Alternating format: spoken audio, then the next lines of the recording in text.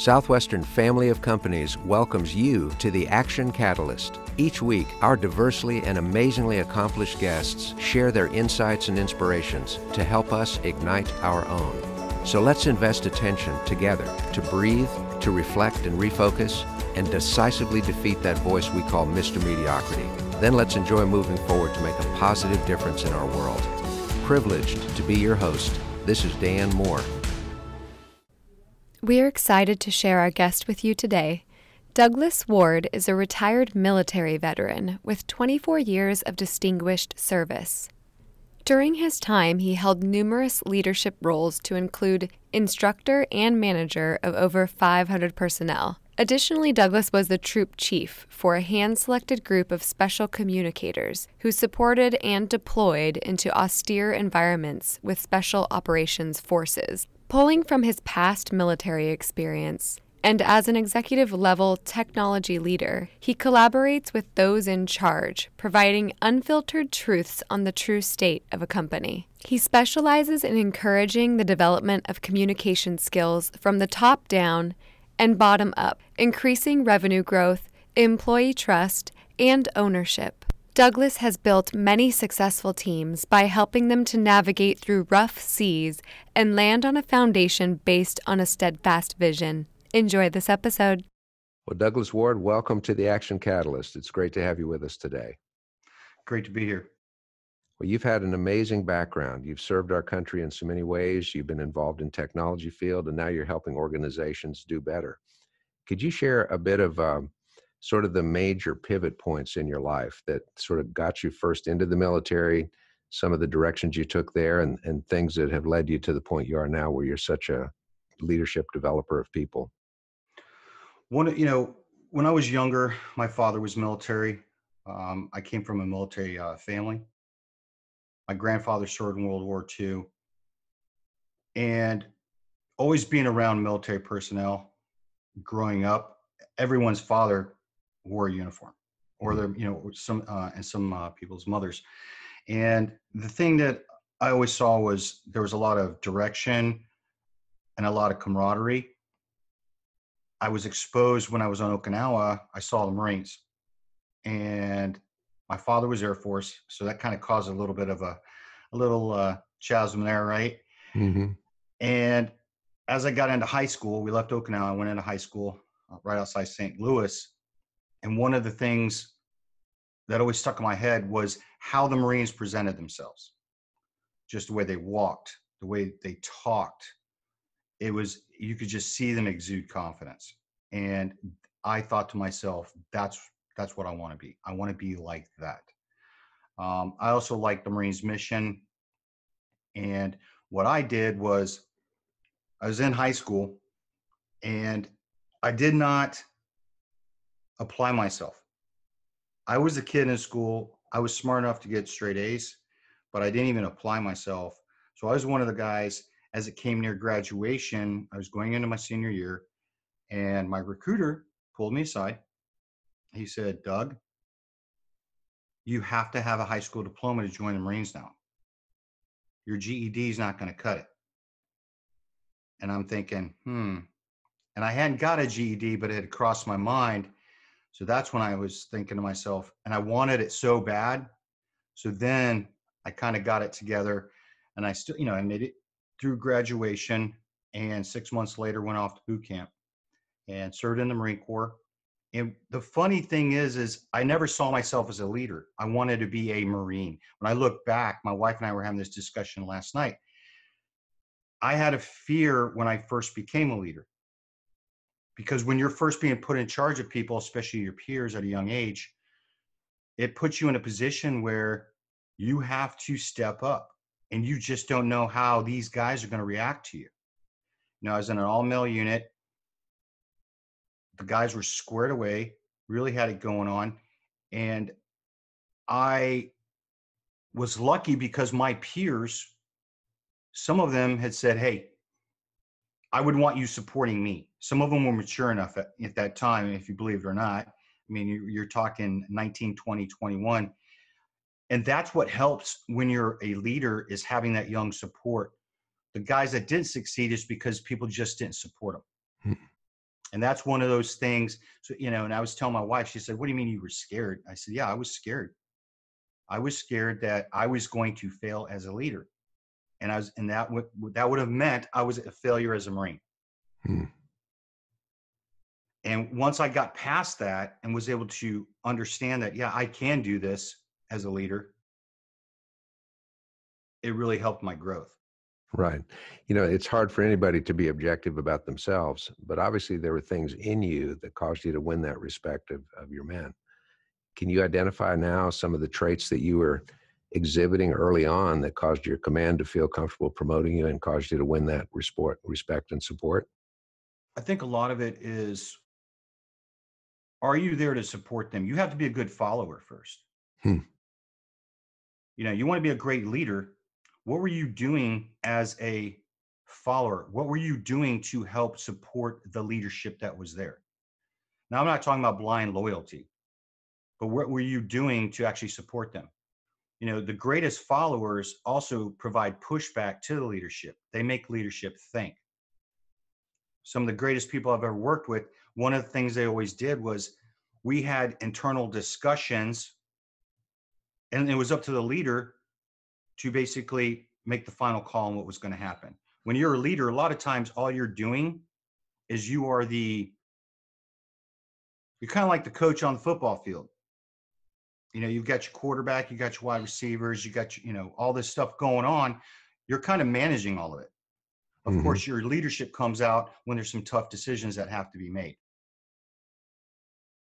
Very true. So first of all, being a good follower, which means the willingness to speak up and state your opinion honestly. But at the end of the day, when the decision's made, you support it and you do everything you can to help make it go right. Correct. I think that's fantastic. Well, you were in for quite a long time, 24 years in the military. Yes. Served in many different roles in leadership, special communicators, some difficult environments that you were working in. Can you share some things that might help us all learn how to be more adaptable and more flexible in rapidly changing circumstances? Because I'm sure you had a lot of those. First off, you have to have a never quit attitude. You have to understand that things are going to change and they are never going to go as planned. And you always have to, in your mind, understand that you might not have a backup in place, but you're going to have to think of something quickly. And how you do that, and with the gentleman that I was stationed with, and I've had the privilege to serve with, and not just the gentleman, but there were some females that worked for me in my last command that were specially screened for the special communications, and they were very good.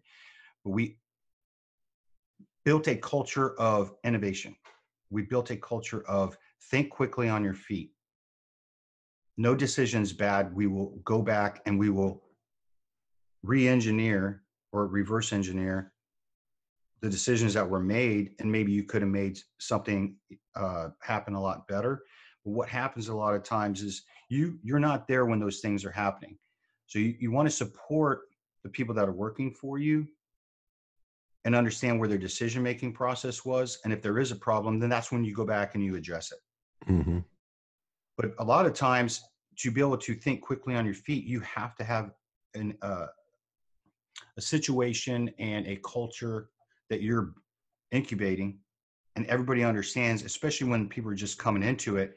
Sometimes in the standard military, they don't have the ability to think outside the box. Mm. In special operations, you have to think outside the box. That's why when you look at special forces or the Navy SEALs, they have to be able to make decisions quickly on the fly, and their commanders always support them.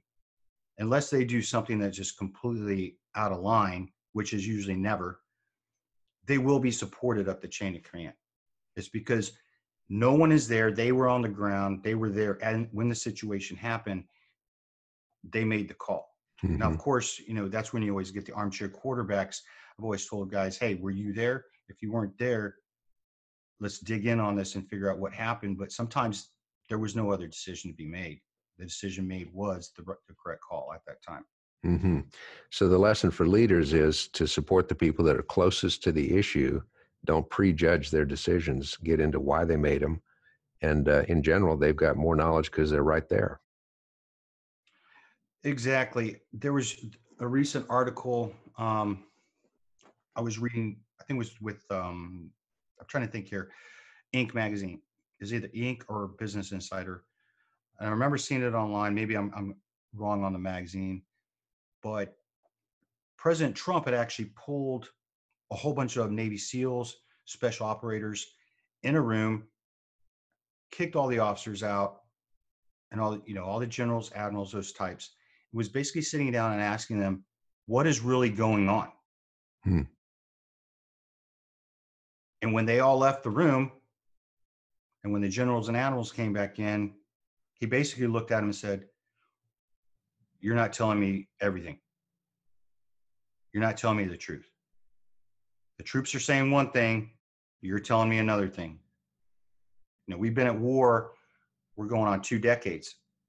That's a long time to be at war. We've never been on that type of footing in this country's history.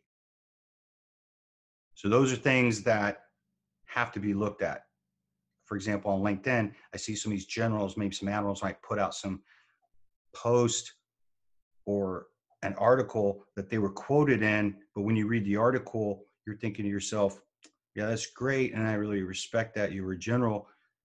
The greatest leaders I've ever met, 99% of them were not the officers. There was a few officers, and one of them was a Navy SEAL officer, Jason Lamb. He was a great leader, one of my last commander.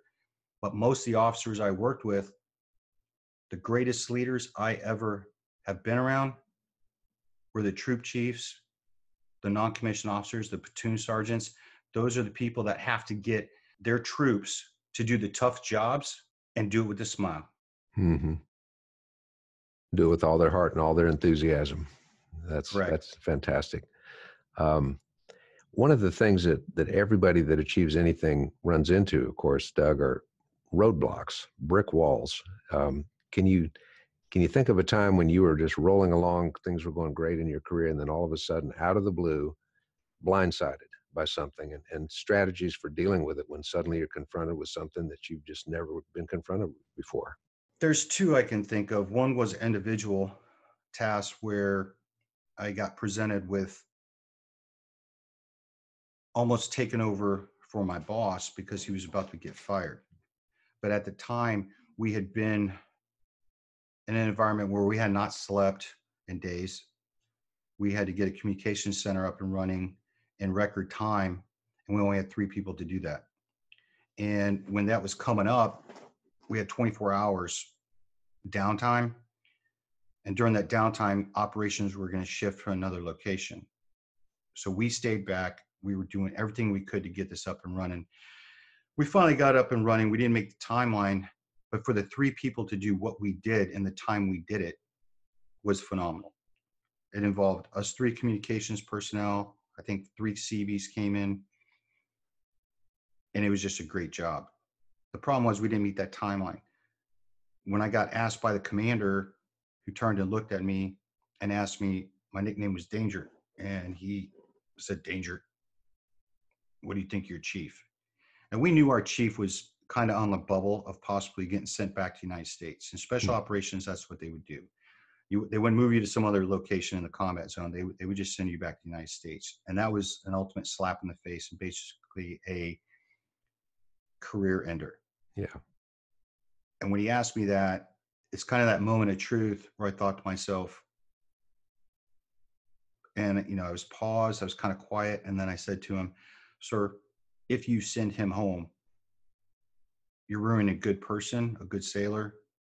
We might not get along with him, but he's done everything he can. What he needs right now is some sleep. A day later, the chief and I went for a walk, and he just got emotional. He said, what did you say to the commander? You saved my career. And I didn't think anything of it at the time. All I did was I did what I thought was right. Mm-hmm. And I did what I thought I would want my troops to do for me. Everyone was under high stress. It was a very rapid evolving environment. And that was just really, to me, I look back and I guess that was a character defining moment. Mm. I guess some people would call it. For myself, it was just a moment of truth. Yeah. How old were you when that happened? I was 35. Extremely young, difficult situation, and you could have certainly thrown the crew chief under the bus, but you did the honest thing. You Correct. And the spoke the thing, truth. exactly. And the thing was that his job was a good chance it was going to become mine. Hmm. I could have taken that road and I chose not to. Well, the lesson there is do the right thing and have the courage of your convictions. So when you're hit with a brick wall, just realize there's got to be a right thing to do, and I'm going to do it to the best of my ability. Sounds like that's what you've focused your career on. Correct. And the second story would have been when I was a troop chief. One of the things I told my guys, I brought in some guys from another special operations command, and I recruited them specifically to come there. And I just thought I was delegating like I should have. And it got to a point about 3 months after they were all there. So I was a chief amongst chiefs. I was the lead dog, the head manager. We had a meeting. They called me in the room. They basically said, Doug, why are we here? You're not letting us do anything. And when I look back, they were right. And basically what it boiled down to is they all wanted to leave because they thought I wasn't delegating or I didn't trust them. I just was not delegating with trust. Now you can delegate with trust and you always follow up and make sure they understand things. I mean, there's always follow up. You have to make sure the task and the things are getting done that need to, but I just didn't delegate with trust at all. So here it was, I was working 16-hour days, complaining to myself in my mind that no one else is helping me, but I wasn't letting anybody help me. Now I had all these other capable, experienced communicators, and I just wasn't letting them help me. Once we had that discussion, we went out to lunch. We divided those tasks up. After that, not only did it improve my quality of life, because my work hours went down from 16 to 12, and my mindset was totally reset. Now I knew that you have to trust your people. Don't bring in pipe hitters if you're not going to let them swing the pipe. Yeah, that's fantastic. And a lot of times people that have a good opinion of their leadership have a hard time delegating because they believe they're the only one that can actually do it right. And there's a fear of delegating because somebody won't do it correctly and you'll get the blame. But it takes faith and it takes trust and realizing there are good people out there. So well done. Correct. Wait, you are head of Anchor Strategies. You help organizations deal with all kinds of issues that they face. You help build teams with them. How did you make that transition from military into a business career? Even though in some ways you're doing the same thing, but it's with very different bullets flying around. Correct. What I've done is I retired out of the military. I worked some contracting work for the military at MacDill Air Force Base for about almost 2 years. And then I went into industry, but it was the defense industry. And I was working my last job, and it had dawned on me after all the leadership and the different things I had seen over time, even in the corporate world, it's just like the military. You will have toxic work environments. The military has it, corporate world has it. It's the same thing. There's good leaders, there's bad leaders. I found myself in a position where didn't really like where I was at. Some toxic leadership. I felt like maybe there wasn't some things they were being upfront about. I started making the mental note in my head, it is time to start moving. And then once left the company, that's when I started going to leadership development and going in where you can talk to companies and actually from experience and help them understand exactly what's going on. For example, on a toxic work environment, you have overt toxic where you can just see, maybe you have a bad manager. Everybody knows when that person's in the room. Then there's the under the table, which I would call under the surface toxic behavior. And that's where you would have, for example, what I did. I wasn't delegating with trust. That's actually toxic to the workplace. If those guys would have left, the effort it would have taken to get the experience of those type of people back in would have been catastrophic to the mission at the time. And it's the same thing in business. When you have workers leaving, that's the first indication that something's wrong in management. You have to address that. Mm-hmm. Is it the manager? Was the manager trained? Did you just, for example, sales organizations can be some of the worst. They like to take their best salesperson and make them a manager. Hey, we're going to make this guy the boss because he's going to make everybody else a superstar. That usually doesn't pan out. 99% of the time, that just does not pan out. If that person is your superstar, it's because they're very good at working by themselves. Can they be a manager? Sure. But you've got to train them. You've got to send them into some type of leadership program. Mm-hmm. Whether you're going to do that locally at the company, or you're going to take them and let them see through like a leadership boot camp or a program, or assign a leadership coach, hire a coach for them and say, hey, we're going to assign this person to you. We're paying money for this. You need to listen because they're going to help you understand. So when you come back to the company, how to deal with the employees, how to deal with personalities. The X factor in leadership, it's never easy. Any leader who says it's easy, they don't know what they're talking about. The X factor is you are dealing with human beings. You've got to understand that. And a lot of people, they fear dealing with other human beings. I don't have time for this. I don't have time for that. Do they make eye contact with you? If they're not making eye contact with you, there's big problems right there. Mm-hmm. Mm-hmm. So a couple of the signs of what you call toxic work environments. One is where you don't delegate with trust. And then when you have employee turnover, we shouldn't be looking at the employees. We need to be looking at the leader. Correct. Any other signs of a toxic work environment that you could list for us? Not listening to the ideas of your employees. When they stop talking, there's a problem.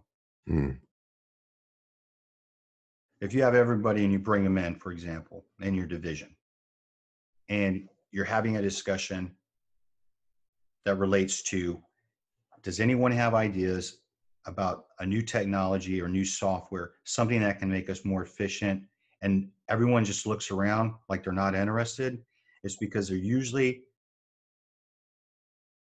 implanted with something in their mind that tells them, if I speak up, no one's going to hear it, or someone else is going to take credit. Give credit where credit's due. When you hear that silence, that's never a good thing. Mm-hmm. You want those ideas. Those are the ideas that propel companies the next 5-10 years down the road for profitability and sustainability. Mm-hmm. Any ideas on how you can get people that are in that silent mode to feel comfortable contributing? Because sometimes a manager will take over for a group. That's their culture, is they don't speak up. The new manager wants to do a better job. Any ideas on how to get people just to open up? The biggest thing is getting the managers and training your managers to understand it's not about you, it's about your people. When you do that, you're instilling the credit goes to the workers. The managers, it's not about you. If you're looking to become that next vice president, if you're looking to move up, if you take care of your division, your department, your production facility, whatever it is that you're in charge of, it's going to show in the bottom line. The bottom line is going to show if you're taking care of your people, because not only are you taking care of your people, they're taking care of the customers. It's a ripple effect that goes all the way down. That's the biggest thing, is you have to understand as a manager, it's not about you anymore. That's how we did things in the Navy. When I was in the Navy, I switched over from the Marines, I retired in the Navy. And the thing we did is, when you were a Navy chief or a senior chief or a master chief, but we all met at least once a week, we'd compare notes. We'd talk about management strategies. Maybe if we had a person that was a problem and one of the managers just wasn't getting along with one of his troops or one of his people, hey, would you mind, Doug, coming over and talking to this person? I know they kind of look up to you. I'm trying to get through to him, and he's becoming a problem. No problem. I have no issue with that. And I Mhm. would go and sit down with that person. Hey, what's going on? Is there something going on at home? Is there something going on between you two? We need to air this out. It's affecting work. Those were things we used to do as the senior managers and junior executives. We would get together and compare notes. A lot of managers don't want to compare notes within companies because they feel as though they're exposing weaknesses. Hmm. Everyone has weaknesses. If you open up, it's going to make you a better leader. What you're doing is you're actually halting your growth as a leader when you do not open up and talk to other managers. Hmm. So realizing it's about people and where they're coming from, and if we can dissolve some of those barriers, they're going to open up, start to produce a lot more. But it can't be just because you're the leader and you say, do it because I say do it. Absolutely. Yeah. Especially in a time when there's all kinds of work options for people, the do what I say mentality doesn't go very far. And it gets at best limited commitment. Absolutely I think correct. it's great. Um, Doug, you've obviously been a self-motivated individual ever since you figured out you needed to graduate from high school to get into the Marines. How do you keep your edge? How do you keep striving and not get into a complacent mode of just coasting? I've got other things I want to do in life. I loved my time in the military. Obviously, I decided to pull the plug and retire when I did.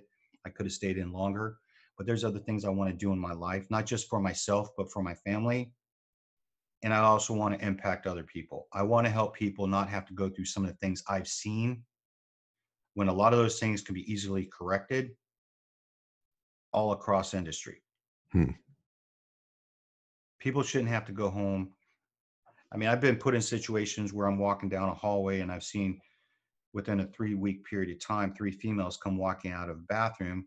And I'd seen them earlier in the day in a boss's office, a vice president. And now here they are coming out of the ladies' room and they're bawling Hmm. after having been in a room for 2 hours, basically being threatened with their job.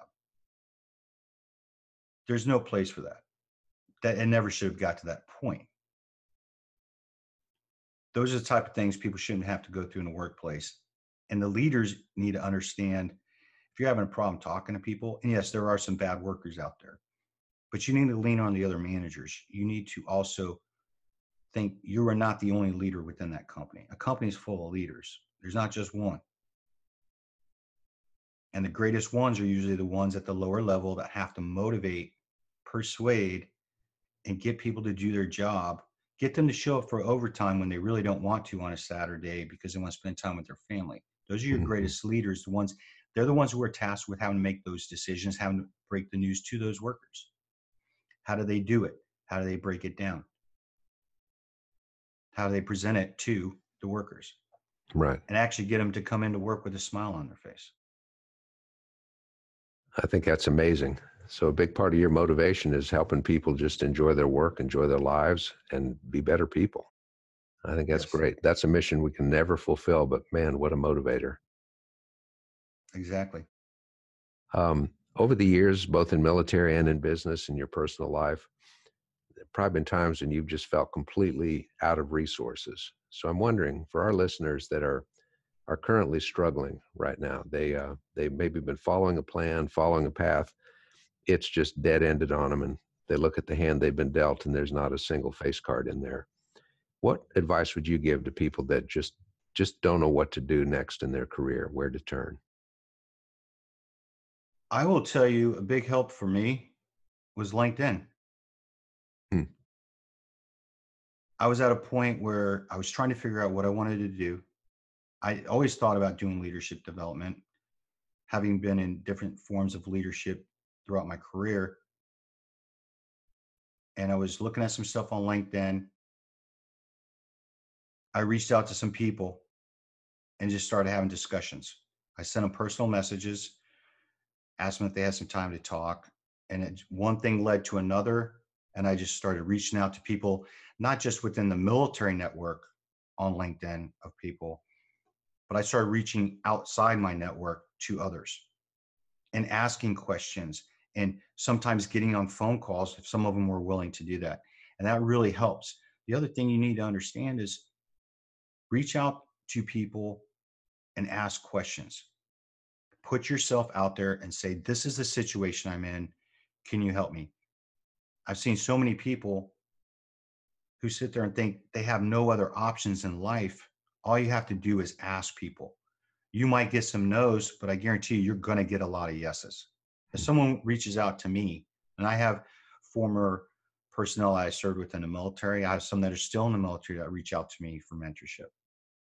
They'll call me, say, hey, I have a situation, or I'm in this part of my life. What should I do? And I throw some options out there. I don't tell them what to do, but I lay some options out there. Tell them one of the biggest things is, are you really doing what you want to do? And here's the other thing. Who are you? Who are you?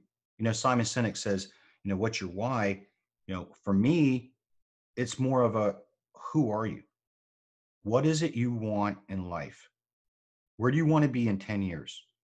Are there things that you have not done that you want to do, and you can somehow work a career into that? Those are things you need to think about. Think outside the box on, sometimes you can work it in to something that you would want to do that involves travel. If you love to travel, It might be a career change, but if you have the passion for it, I guarantee you're going to be good at it. You just have to find your passion and who are you? Yeah. So know who you are, and don't be afraid to reach out to others, to ask questions, because usually we can't solve a problem just by thinking it through. We need to have external inspiration, external advice, but knowing what you want, and then look for people that can help give ideas to help you get there. That's what I hear you saying. Yes. Well, I think that's always encouraging, because it's something that everybody can act on. And that's really what we're about. Wow, time with you goes really fast, Doug. You have so many insights to share. Have you got a book that's either out or soon will be?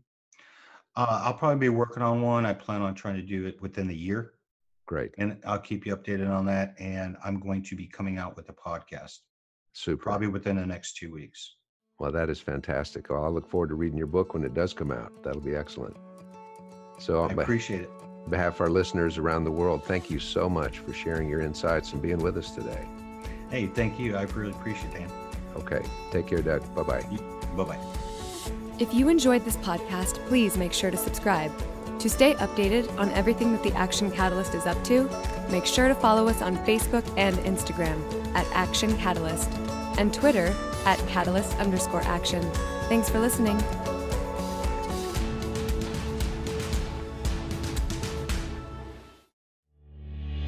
This episode is sponsored by Southwestern Coaching. Southwestern Coaching has helped over 12,000 people increase their incomes by over 25% on average. As a successful salesperson, you know the importance of increasing your sales, but sometimes you might just need a little extra push and accountability to meet your goals and grow your business. Southwestern Coaching will help you increase your income through one-on-one sales and leadership coaching tailored specifically to your needs. Together, we will elevate sales. To schedule your free one-on-one business action planning session with a Southwestern coach, go to www.southwesternconsulting.com/action catalyst.